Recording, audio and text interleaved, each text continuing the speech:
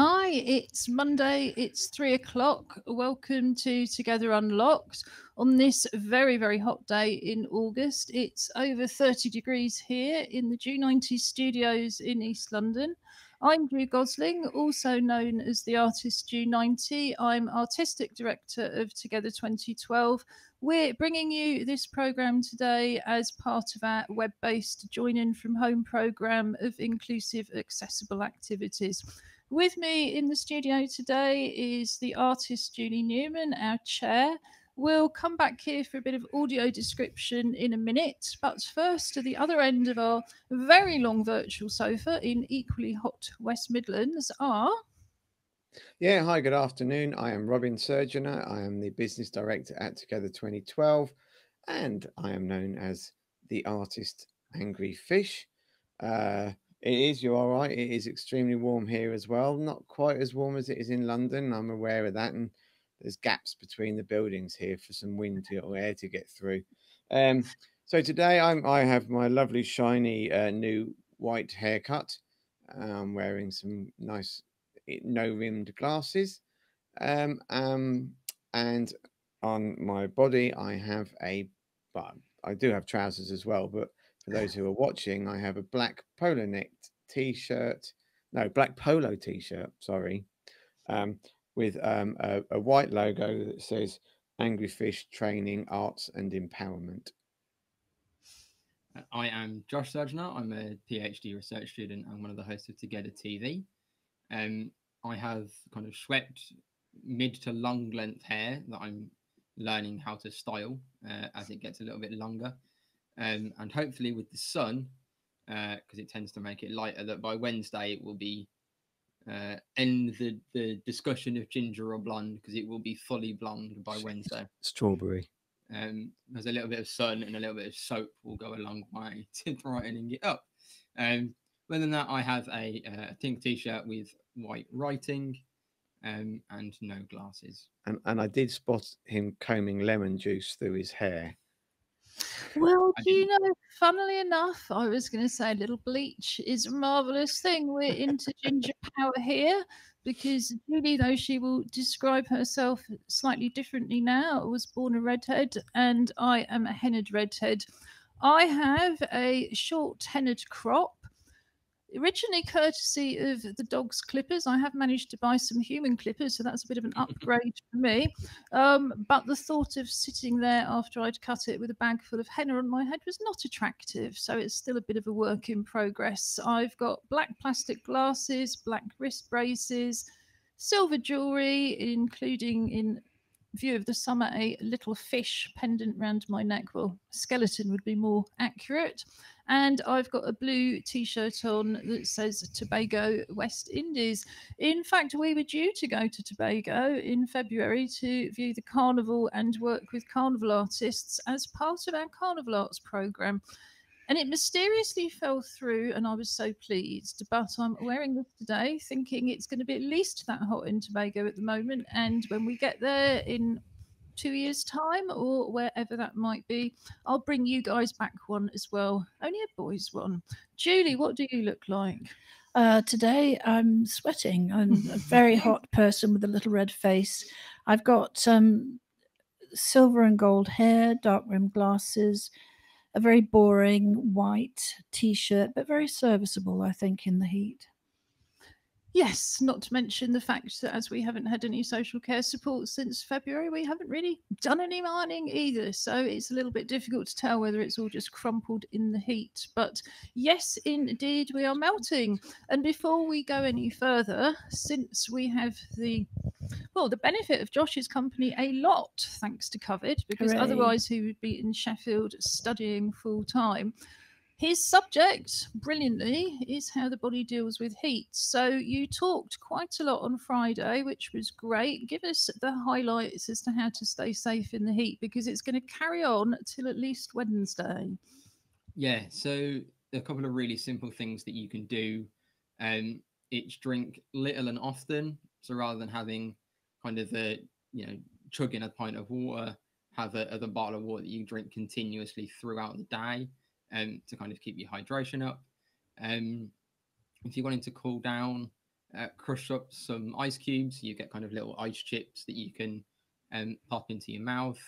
Or if you want to try to cool your skin down, damp cloths or damp flannels kind of around the neck, or kind of immersing your hands and feet into water is a really good way to cool down. But if you are going to do that, then have it as kind of room temperature, so it's kind of tepid water, rather than it being cold water. Even though you might get that kind of initial feeling that you've cooled down, if you've got really cold water, you'll actually get a longer benefit if you have not warm water, but kind of room temperature water. It'll actually help the whole body cool down a little bit better, rather than just kind of shock cooling that one area. And it's because you're very much coming from an athletics perspective, you're a sports expert. You know, when they talk about cold showers, not in terms of sport, but just generally, and then it's supposed to really brace you, is that because it brings the blood rushing and actually makes you hotter? And is that one of the reasons to do tepid water? In terms of kind of ice showers and ice baths in sport, it's to do with recovery and kind of muscle recovery and things like that. In terms of cooling down, if you use kind of room temperature water, what it will do is it will stay on the skin, and then it will draw the heat out of your body to evaporate. That's what sweat does, essentially. Is it draws the water out, and then that's how you cool down. If you were to have really cold water, it's going to take that initial pull of heat to get rid of it, but then your body responds to all of a sudden your arm or your hand being really cold, in that it thinks you are cold, so it's going to kind of try and keep the warmth in. Whereas if you have room temperature water, your body's just going to go. It's going to think you're warm, and then you're going to keep kind of pumping that heat past the water, which will then draw it out and evaporate, and then that will cool you down. And I think that is a serious point, because lots of people would get under a freezing cold shower. But also, from my perspective, in another life, I collect girls' school stories, particularly the Shallow School series. In the school stories of the 30s and 40s, they leapt into their cold baths and it really warmed them up. So I was thinking, yes, that cannot be the case. If you have a school story that's set in the Alps and the snow and they're having cold baths, then they must warm you up as opposed to cool you down. But I never quite understood why till you explained it. I was going to say, because it makes you shiver. Apart from anything else, the process of shivering is actually warming you up. Yeah, if you think of when you're cold, all of the responses that your body does, if you suddenly get into really cold water, your body's going to do all of those things to try and heat itself up. So if you're trying to cool down, you don't want to heat yourself up.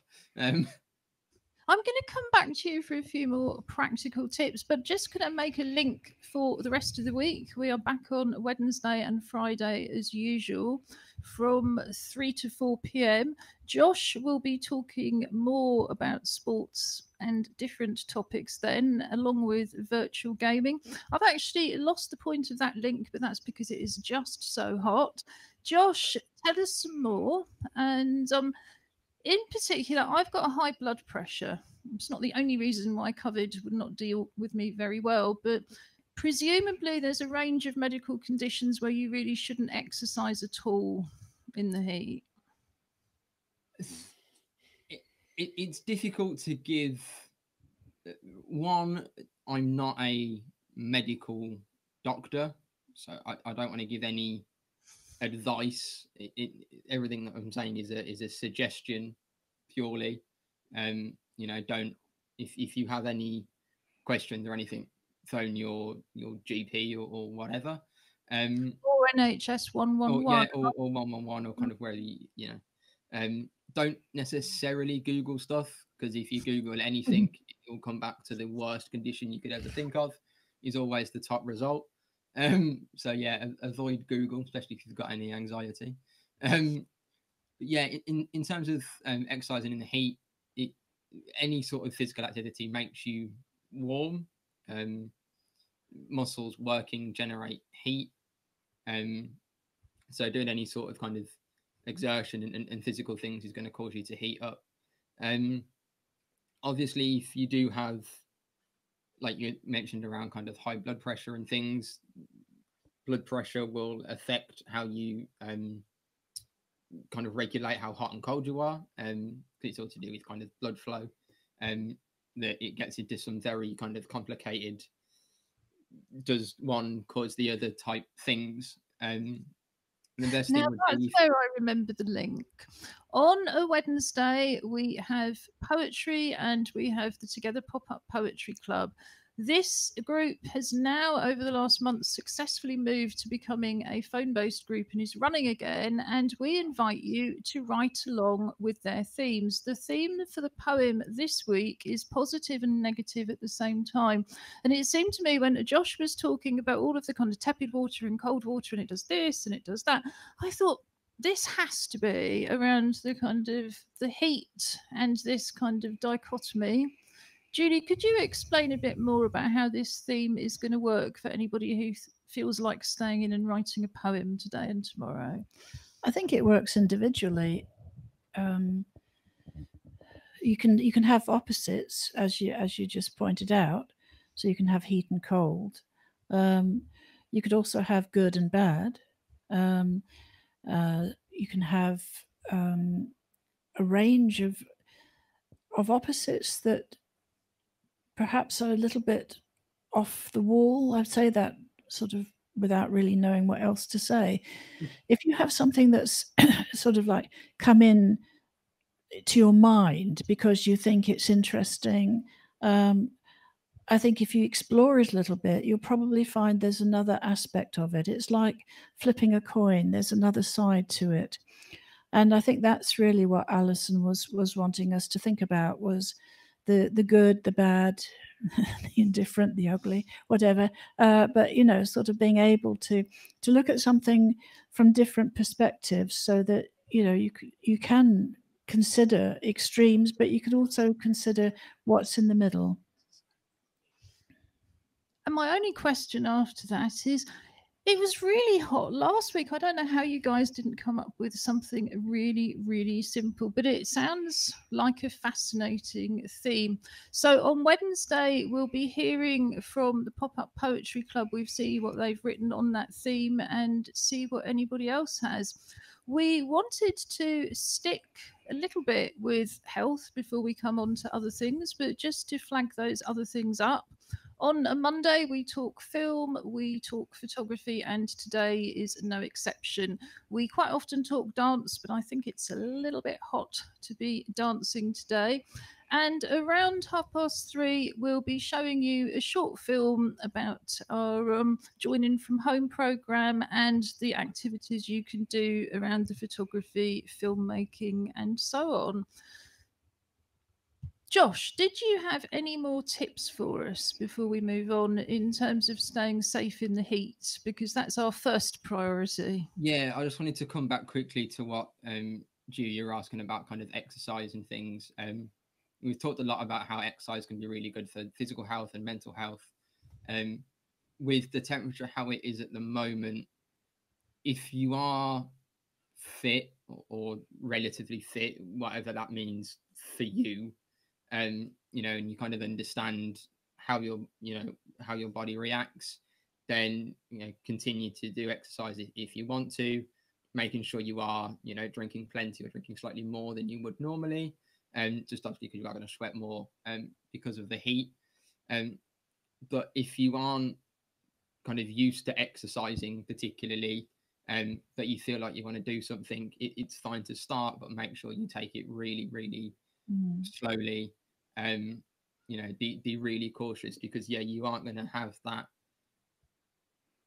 fitness already, but also kind of you're not going to have as good a kind of sense of how you're feeling. Whereas if you're used to kind of exercising, you can kind of go, oh, okay, I'm starting to struggle now, I can take a rest, you know, I'll know when to drink. But if you kind of don't have that, then you might think, oh, I'm just tired from exercising, whereas actually it might be a slightly more serious kind of heat related thing. And I think that everybody, and I think it is everybody, who is also having to do tasks around the house, quite often tasks we would have had assistance with before COVID, It is exercise too. I got up about 7 because it was, which is not early for many people, but is early for me, just because if I was going to do the chores, we absolutely couldn't wait. Then I wanted to do them when it was cool as possible. If it can wait, it should wait. When does the temperature start dropping? Wednesday night, Thursday morning? It's going to stay high all week. I checked it before we came on air. The promised thunderstorms and rain is being pushed back further and further down the week. I just think maybe we should be a little bit more continental. You know, we should have a little rest at lunchtime and get up early, as you suggested, and do things that need physical energy sort of first thing. At night, there's some beautiful skies about, I understand. It's not quite so easy in London, although the moon was shining quite brightly last night. Nonetheless, if you do a little bit of exercise in the evening and go outside and sit and just gaze at the stars, there's all sorts of meteor breaking. There's lots of things to see in terms of the night sky, and it's worth checking it out. It's a nice way to get a bit of fresh air. Yes, I think that's right. Kind of. And it's the same with the house, having lived, albeit quite briefly, in continental Europe, I shut the house up tight as a drum all day in terms of windows and curtains and things. And then as soon as the temperature drops, that's when I open it all up, air it, capture as much cold air as possible and keep it for as long as possible. And now COVID is rising around the UK. We need to get it back down again because we need to get our kids back to school, particularly wonderful EJ Surgeonator off camera in the West Midlands because she's just spent a fortune on school uniform. She needs to put it on. So I've been talking quite a lot in Newham recently to people running community champion schemes and all sorts of schemes to make sure that everybody has as much information about COVID as they need to stay well. We would also point out, of course, and I will put our crawler on, that if you stay home and stay creative as much as you possibly can, that is also a good way to stay well. But I thought, as I've got you all in the studios melting away and I have to be here as well, I'd give them a bit of a test. We always say, or the Surgeoners always claim, to be the most competitive family in the world. So I'm going to make Josh the teller, if you like, because he might cheat, but this is going to be personal. It's not going to be Josh London would never versus cheat. Birmingham. Josh does not cheat. No. Except when he was racing. Yes, I was going to say, for anybody who's just joined us this week, come along on Wednesday, watch our Clockwork Paralimpics for the right of the teddy bear to wear a medal and see what you think. But in the meantime, a starter for one, a COVID symptom. Have I got to do this as well, or am I just keeping score? You can do it as well, but come on. Loss of smell. So you can just tally her for one. Fever. Persistent cough. Aches and pains. Sore throat. Diarrhea. Stomach pain. Discoloration of the toes and fingers. Yeah, COVID toe. Yeah. Headache. Conjunctivitis. You're supposed to do it one at a time. But sorry. Also, you're not supposed to be reading it off the iPad in front of you. I'm not. He's not. I can assure you he's not. It's an email from you. It's what's on my computer. It's got the schedule on it. Yes, dear, oh dear, oh dear. So the government adverts, how many symptoms do the government adverts claim there are? About 20. They list the 3 main symptoms, or the 3 most common symptoms. Well, Julie, you were wrong. But the World Health Organization list, it depends how you count them, around 13 or 14. And indeed, in fact, let me get the World Health Organization. Can you just hang on to that a sec while I open it up? Oh, look, they've got an iPad with the they're reading it off the iPad. Oh, but I was edges on the WHO. You seem to forget I am the quizmaster, or should I say mistress. So the most common symptoms of COVID are fever, dry cough, and tiredness. Now, if you read the government posters, you would think it was fever, cough, loss of sense of taste, loss of sense of taste or smell. But in fact, being tired is the third most common symptom. And of course, some people only have one of these symptoms. Aches and pains, nasal congestion, but not sneezing, headache, pains elsewhere, conjunctivitis, sore throat, diarrhea, rash. Now, the rash is really interesting because with the kind of rashes we're used to, like eczema, you get them on the insides of your knees and the insides of your elbows, but the COVID rashes are on the outside. And on top of that, there is something called covered toe, which can also be covered finger, as I think Josh was just saying. And that's where you end up with one or more bright red toes or bright red fingers. And that may be the only symptom you have. Now, the system for getting tested is not, I think it wouldn't be unfair to say, not quite working as well as it's hoped to be as yet. And at the moment, that testing for various reasons is based around just 3 symptoms. But you could still have COVID if you just have conjunctivitis, feel really tired, have some aches and pains. If you have any symptoms of COVID, and I can't stress this enough, please get a test, particularly in East London, but I'm sure across the UK, the voluntary sector, the NHS and the council are working really, really hard. It doesn't matter what you think of Dominic Cummings or the government, it is just really, really important that we get tested, and if you're positive, you isolate for 14 days. Worry about everything else, how you're going to pay for it afterwards, but do that isolation. And it's, sorry, Robin? I think the issue probably for a lot of our viewers is going to be that so many of those symptoms are part of their everyday lives.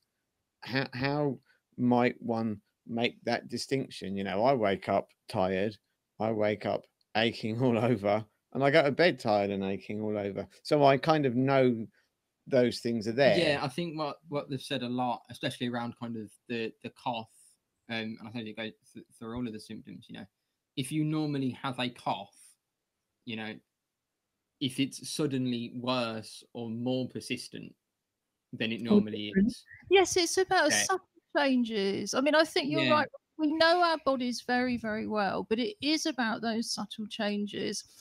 I don't think there's any harm in being cautious. I mean, if I wake up with conjunctivitis, I haven't actually been out of the house since March. Top of my list is not going to be a COVID test. If, on the other hand, I had had to go for an outpatient appointment 10 days ago, I would be straight on the phone, whether or not it was a common symptom. But I think you're absolutely right. And in the past, I mean, I'm somebody who, if I get a cold, as soon as I start sneezing, I know I'm going to cough, I know I'm going to lose my voice, and I know I'm going to be ill for at least 3 weeks, and I might get pneumonia. And if I get pneumonia, I might break ribs coughing. But there's other times I know I've got a virus and I've got no symptoms at all beyond feeling really, really tired and really, really achy. And, you know, there's a whole range of coronaviruses and rhinoviruses out there that cause coughs and colds. So that isn't really surprising. I think it just has to be, if in doubt, get a test and do that in a really safe way. You know, get a home test if you don't have a car. Do not get on public transport. Do not get into a taxi. Like I say, I've met and worked with over the last few weeks lots of really hardworking people at every level at the council, every level at the voluntary sector, and there's going to be people like that across the UK.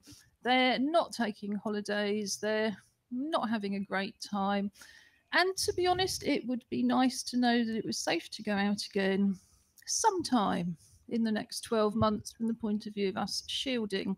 So yeah, I think let's all just try and cooperate, and rather than find reasons not to do it, you know, let's all try and find reasons to make this a big success, because it's working an awful lot better in some much poorer countries, test and trace at the moment. And, you know, surely with all the resources we've got, we can make it work. Did anybody want to add anything? I think the only thing, I might have got it wrong, but I'm sure that on maybe Thursday's news last week, they talked about they'd opened one of the new rapid testing centres in East Ham? We've had a testing centre here for about 3 weeks, or possibly longer, actually. I'm not sure. We're one of 4 boroughs with Brent, and I'm not sure of the other 2.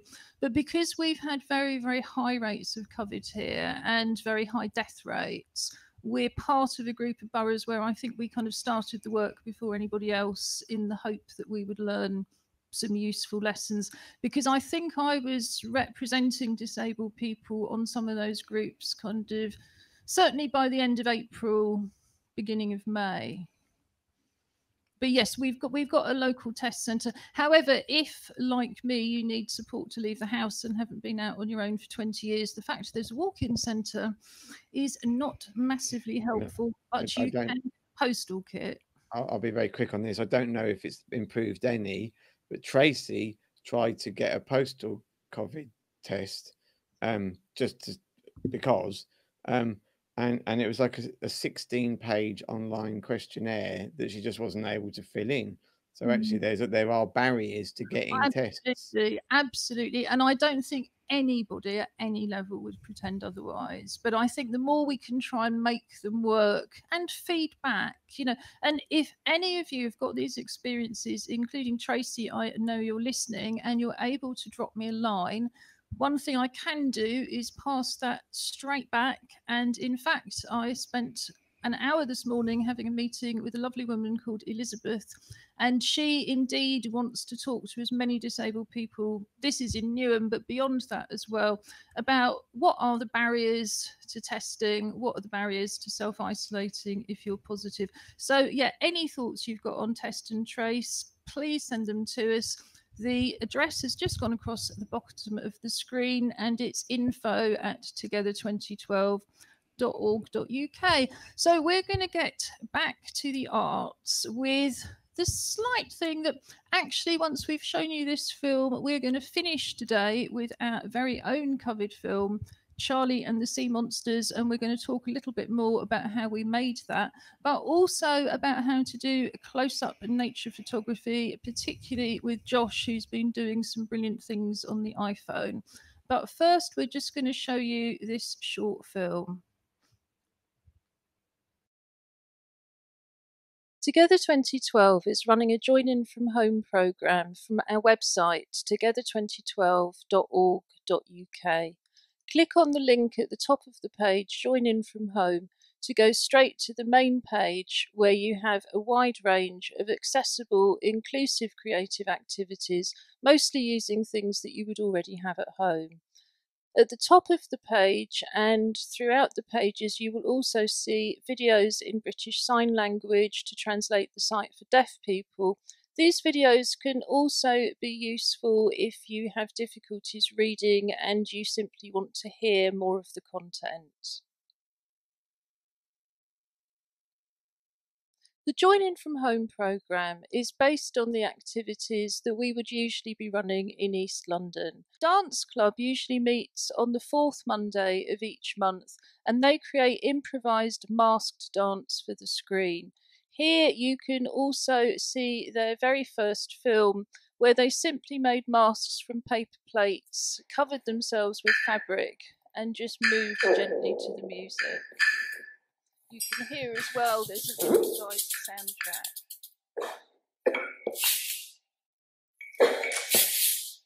So we're suggesting that you make a mask out of anything you can think of. It could be a cardboard box, a paper bag, a paper plate, as in here. Video yourself dancing in it and then share the video with us. We will show it on screen, and we will also enter it into the dance programme of our film festival, which we run every December. If you're temporarily or permanently chair-based, there's also a warm-up you can do here, created by our associate wheelchair dance company Folk in Motion, and that focuses on relaxing your upper body and improving your breathing. The Photographers and Filmmakers Club usually meets on the 2nd Monday of each month. We're inviting you to make a video at home with the theme of home and share it with us. You can use a phone or a camera, make any kind of film you wish, including drama, documentary, dance, animation, artist films, comedy, and they'll be eligible for a CAT award at our December Film Festival.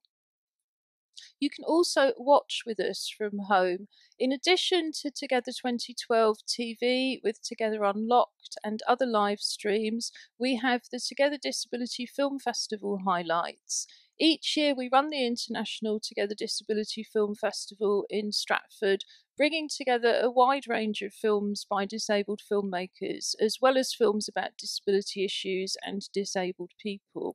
We always publish the programmes online with links to the films that are freely available. So we invite you to revisit our recent film festivals from the comfort of your own home, and also to send us reviews of those films.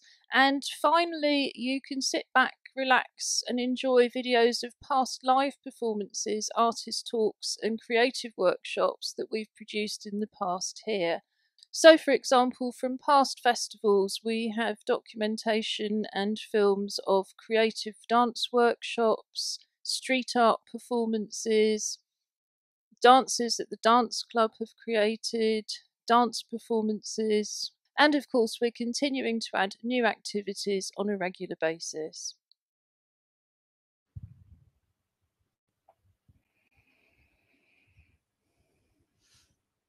This is all taking a little bit long to come back on, but that's just because it's hot. Yes, that's not even my fingers sticking to the computer. That is the internet just struggling to cope, and I'm not surprised.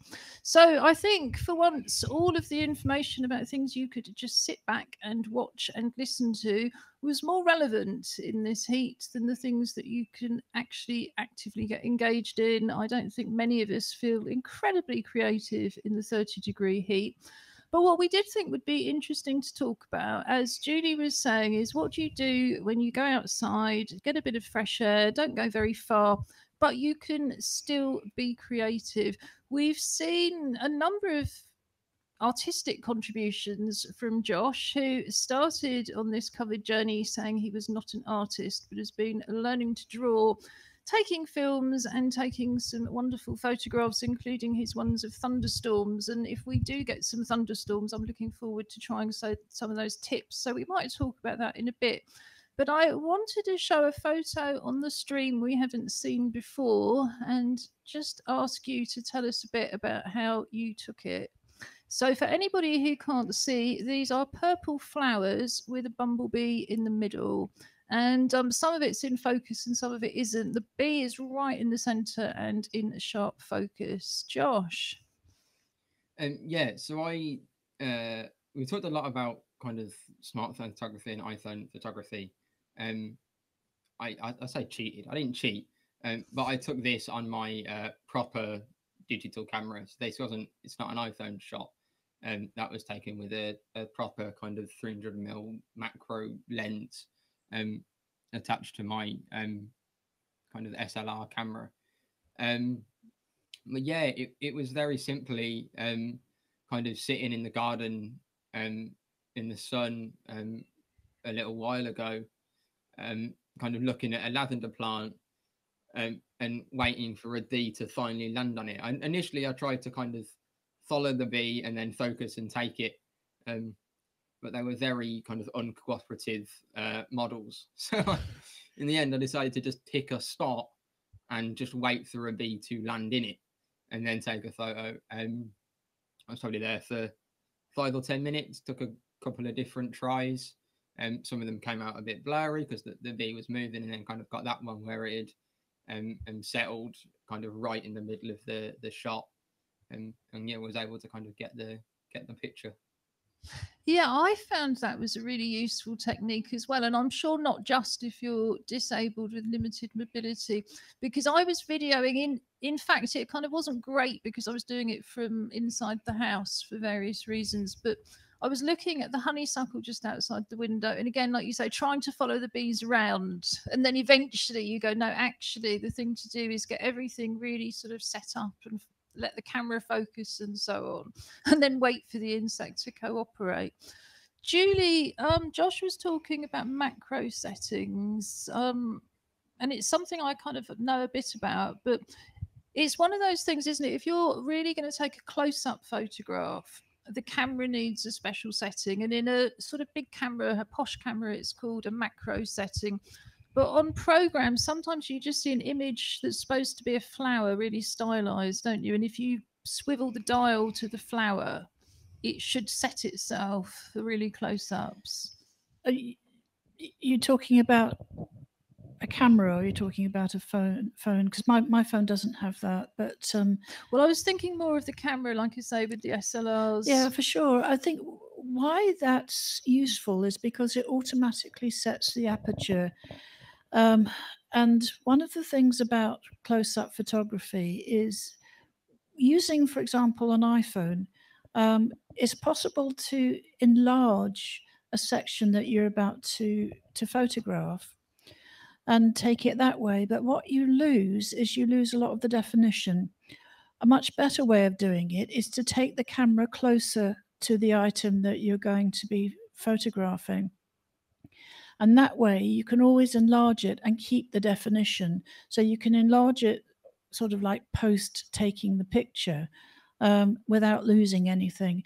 One of the things that Josh has done is very sensibly used a specific lens which allows you to get very, very close. As you can see, the lavender flowers, I wouldn't have automatically known it was a lavender. No. And I'm actually not too bad on plants.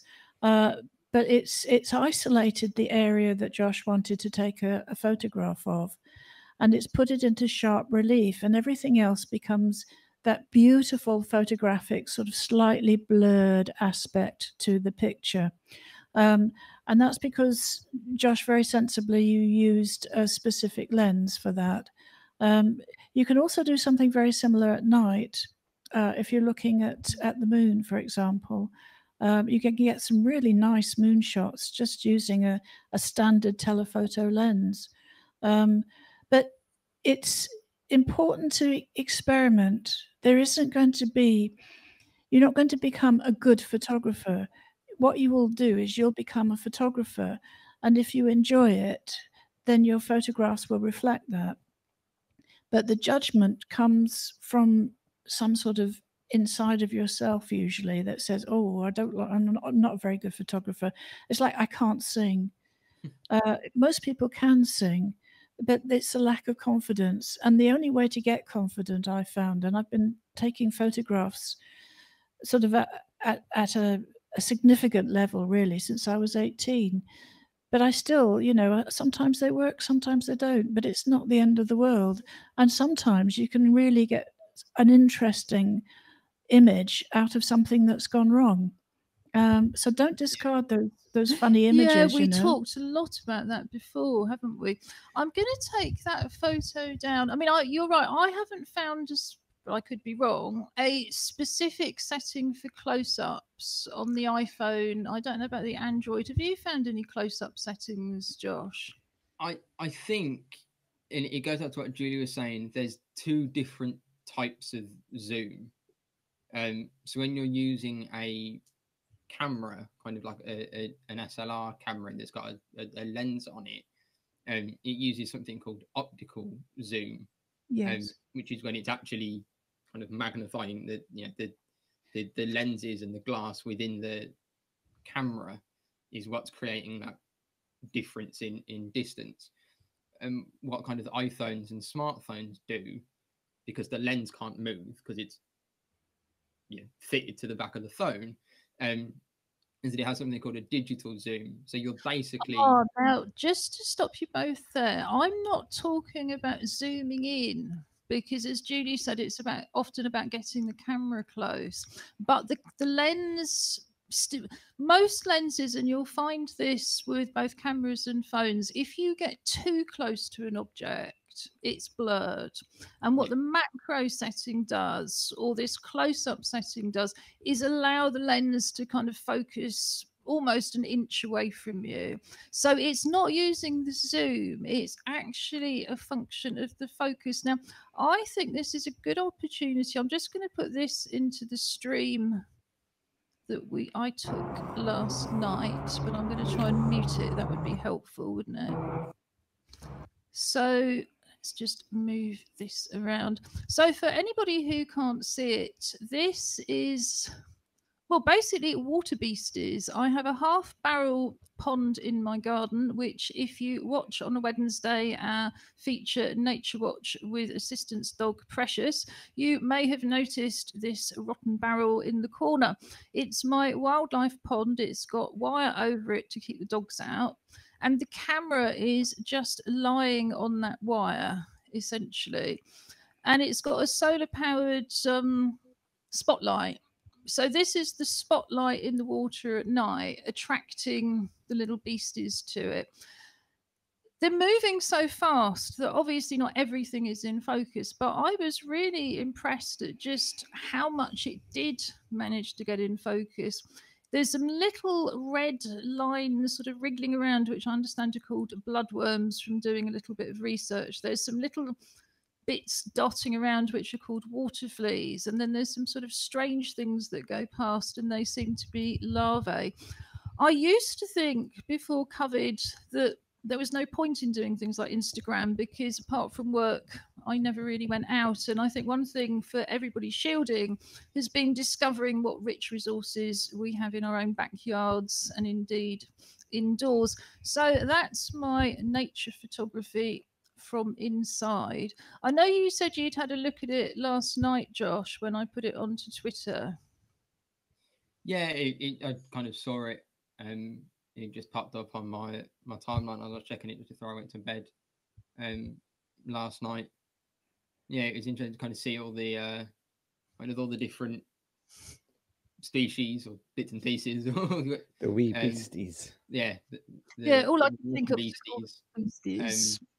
Kind of milling about. Do you know what I think would be really good for someone other than me to do after the show, but in terms of putting up on in a related link somewhere, would be some kind of glossary list of all these names that we've been talking about, like what is aperture, what's an SLR, what's macro, what's telephoto. Just, because those are people out there who are going to be thinking, oh, I'd like to take that photo, but do I need to know all these things? And some you do and some you don't. I just use a camera and hope it focuses, you see. And I think that's a really important thing to say, that very often these days the automatic settings will get you what you need, because what you need is very, very fast. What Josh was talking about was setting a photo up and waiting, which is a bit different. But most photos you take, you'll see it, you'll reach for your camera, and the automatic settings are great. What we will do, as we say on our Join In From Home program, there's a video out there about absolutely everything. We will find one and put it on our highlights and links page. Our highlights and links page will have links to everything we've talked about here, including the World Health Organization list of symptoms and Josh's photo and the little beasties wriggling around for anybody who wants to look at it. And we do that every time. It's under the main Together Unlocked TV. Highlights and links is just under that main menu.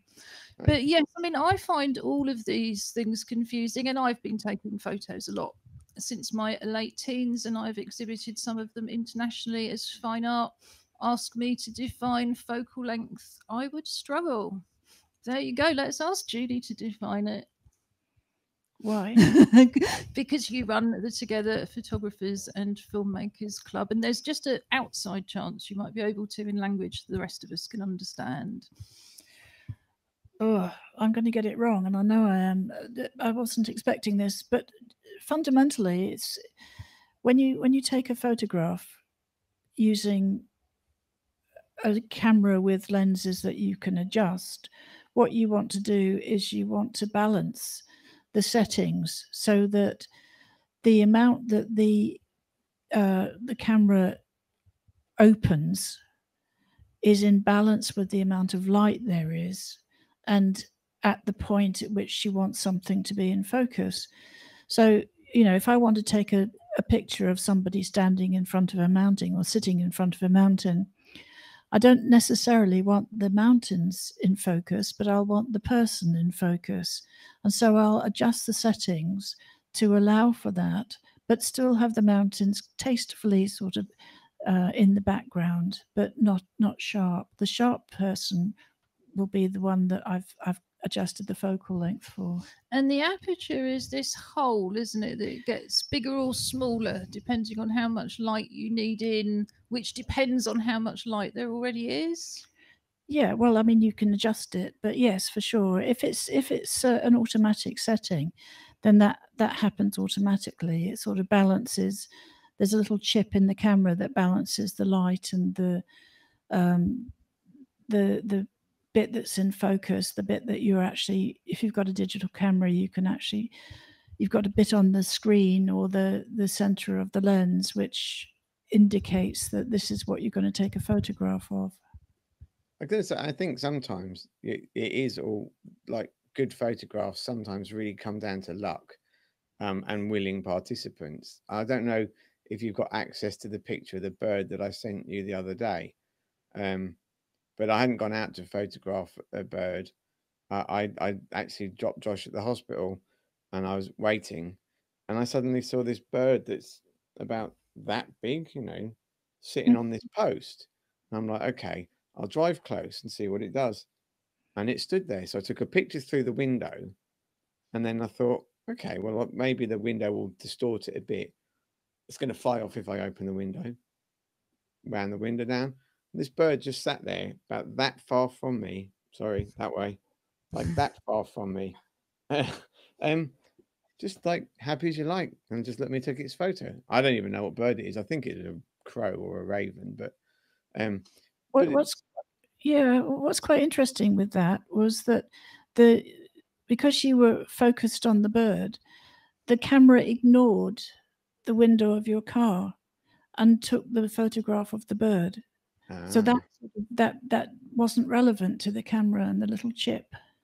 Yeah, I mean, I think unless you are an absolute superstar and also, yes, shall we say, kind of very, very controlling. These days, for most things, the computers are just so much better at it than we are. If you want special effects, that's when it's really worth learning how to control it. And again, if you're feeling like you want to do some photography, but you don't want to do anything original, that's the time to get onto YouTube, sit back. There's loads of great photographers doing fantastic videos, and it's a great way to learn. I mean, I don't suppose you can imagine the world we grew up in where you couldn't just put on YouTube and find a video, but it's still quite amazing to us, isn't it, that there's so much out there so easily. And we do actually, I don't know if anybody noticed, but we do actually say that on the film section of the Join In From Home programme. It's not how expensive your phone or your camera is, it's what you do with it. So yeah, I think it's really important, just quickly, because I'm conscious of the time. If you go online around kind of photography things, there's almost a certain kind of snobbery if you use the automatic settings, you're not a real photographer. It's like, well, actually, when you learn, when you are starting to, do it for the first time, those automatic settings are there for a reason. They haven't just kind of thrown something together and got, that'll do. Some professional, when they've made the camera, have set it up exactly on the landscape or whatever. Absolutely. Why not use it? And then when you do start to learn all the technical things about shutter speed and whatever, then you can start doing your own stuff. But actually, there's nothing wrong with those preset ones because, they're there for a reason. I think that's a really interesting idea. It's not the computer, it's the synthesis of loads of human beings. But also, I mean, I started my paid career as a journalist, and the sort of journalist, which was unusual in those days, who took their own photographs. If you're taking news photographs, you don't start messing around with the shutter speed unless you've been up a ladder for 2 hours. And like you say, you're waiting, if you like, for the equivalent of the bumblebee to come along, and you know that it's going to be really, really challenging. But usually it's about they're coming in, you've got to take a photo. And that's the kind of photography I'm most interested in. It's seeing pictures that are already there. Life has made a picture, nature has made a picture. Sometimes, actually, when nature's made a picture, I think this is too good to take a photograph. I would rather enjoy it. But otherwise, I will just pick up the camera. Or if something is fun, if anybody follows us on Twitter, I put up a picture which has also been liked on the Together account. Julie was coming up into the studio. The cat sat on the roof of the lift. She couldn't move. She was stuck between floors. She begged me to come and move the cat, so I took a photograph first. Now, I wouldn't have had time to start fiddling with the settings, even if I could have got a better photograph, which I probably could have done, because by that point, even the cat would have gone. So it really is horses for courses. I mean, as a portrait photographer, again, I like really, really natural, in the moment, preferably not set up at all. But if you want to control every single element and enter your portraits for the National Portrait Prize each year, then yes, you probably will be expected to, if not to have everything in focus and shot, to know why, to have deliberately made those decisions. Can I just sort of, as a final thing, it's possible on eBay to get a light meter for a couple of quid. And once you've bid successfully on it and got it sent to you, put it into quarantine for a few days until it's safe to open, then play with it, because that'll teach you more about light values and speeds and all sorts. You don't have to use it specifically attached to a camera, but if you play with it at different parts of the house and different lights, etc., for the sake of a couple of quid, you've got something in your hand that'll actually teach you something. Once you've got an idea of what you're looking at, then you can start to read up on it or go to YouTube. Yeah, I think that's a really good point. So I want to start drawing things to a close, because we're going to show the full version with audio description of our Charlie and the Sea Monsters film. One of the reasons, apart from the resurgence in COVID, that I wanted to show this is the last 2 weeks we've talked quite a lot about how to make a film out of your still photographs and with sound that you found online. And this little film is really the audio described version of a colouring book. We brought out Charlie and the Sea Monsters as a print your own comic and colouring book at the beginning of July, on 6th of July, in fact, when shielding was eased for the first time. It's available on our website under Charlie and the Sea Monsters. You can print it out. It's 16 A4 pages. Colour it in. We'd love to see photographs of what you've done, but it's not much use if you're blind or visually impaired. So we took the drawings, and there are 40 drawings, and we turned it into this little film using sound effects that I found online. We've talked about this in an earlier programme in more detail, but it's actually exactly the same principle as when we looked at Julie's film last week of the Snaps from Broadstairs Folk Festival, when she'd montaged them. The only thing that we haven't done is use the effect that you were talking about, where the camera moves around in a slideshow. For this, it was just really important that you simply saw the photographs. But you'll see we've still faded some, or dissolved them rather, into the other. It hasn't simply been a straightforward edit. And the timing is not dissimilar to a slideshow, although this was actually edited in Final Cut Pro. So on Wednesday, like we say, we have our Clockwork Paralimpics for the right of the teddy bear to wear a gold medal. Julie, I don't know if you'd like to hold Anna wearing a medal for the last time. We join in the worldwide virtual bear hunt each week, so we have a new teddy bear for you each week.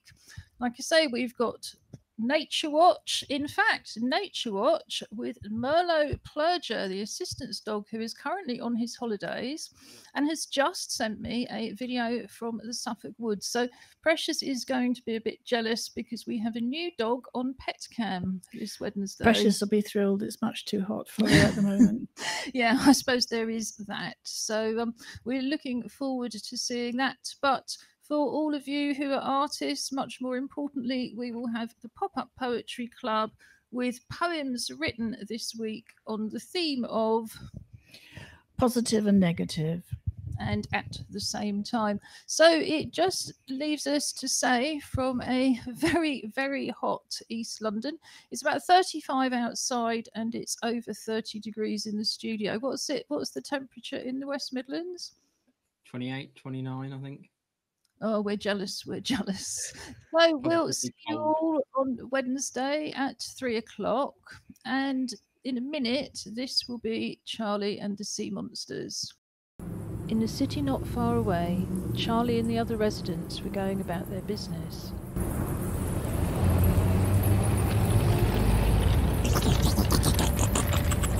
Unaware that getting closer and closer, there was a strange monster.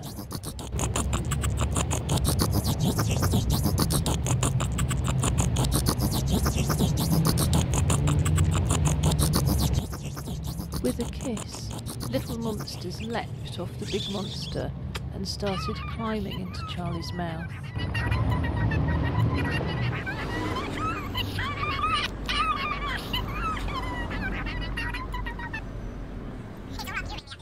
Charlie carried on his way, talking into his phone.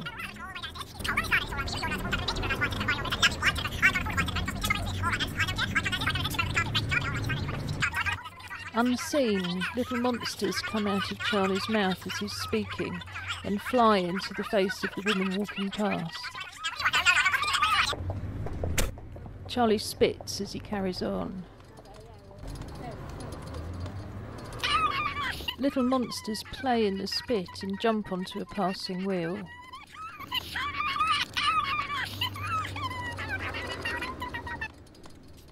A wheelchair user pushes on unaware. Little monsters climb onto her hands from the wheels.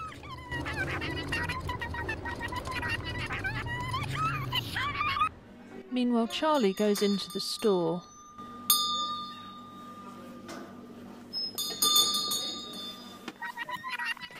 Little monsters are left on the handle of the door where he's pushed it open. Next, a little girl comes into the store. Her hands touch the same handle and the monsters jump onto her arm. As she touches her face, one climbs onto her nose. Charlie is in the store picking up tins from the shelf to have a closer look. When he puts them back, they're covered with little monsters. Charlie chats in the queue as he waits to pay, and little monsters fly out with every word. Outside, the little girl is playing ball with a friend. Little monsters climb from her hands onto the ball and climb onto the hands of the friend she's playing with.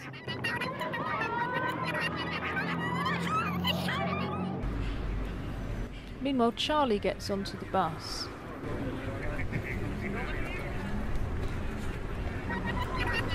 He leaves little monsters behind where he touches the rail.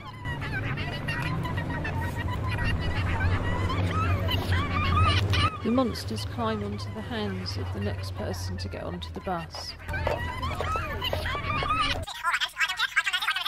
Back home, Charlie chats to a neighbour who's putting out her bin.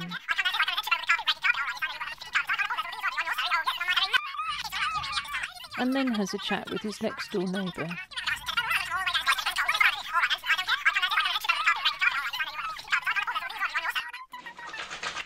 Back at home, the lady on the bus is washing her hands.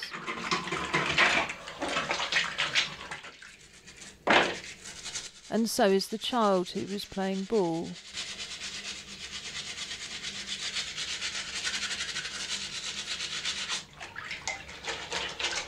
And so is the wheelchair user, who's also scrubbing the wheels.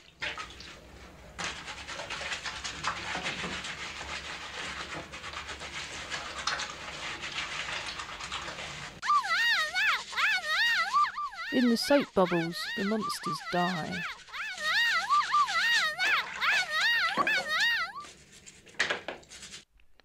But other people Charlie met are now ill.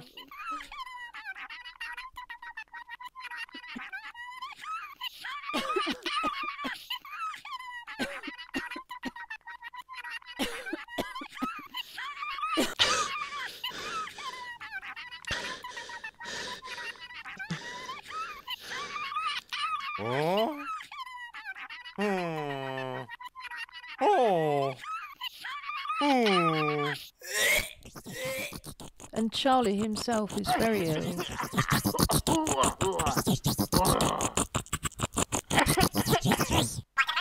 And while her neighbour's still fine, she has lots of little monsters coming out of her whenever she speaks. And there are still monsters on the shop handle.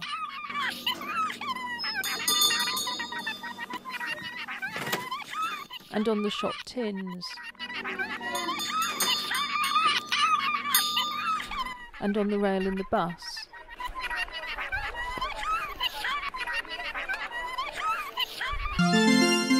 But one of Charlie's friends is safe at home listening to the radio.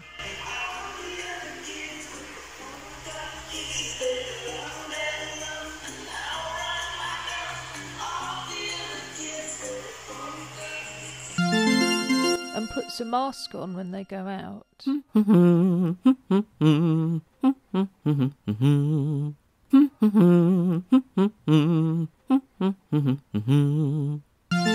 And keeps as far away from other pedestrians as they can.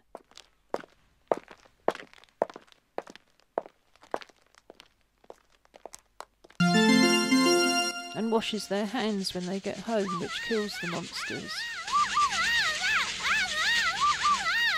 Story and sound, Ju 90. Artwork, Stickman Communications Limited. Together 2012. Creative Commons 2020.